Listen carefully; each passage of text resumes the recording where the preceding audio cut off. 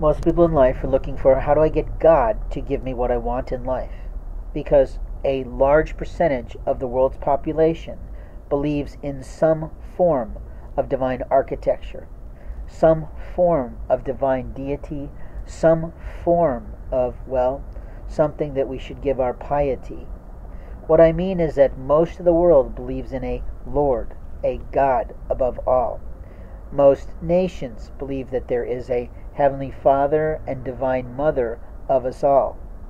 Most people say, well, I believe in God and I have a spirituality, but they may not go to a church, they may not go to a synagogue, they may not go to a mosque, they may not go to any worship hall at all.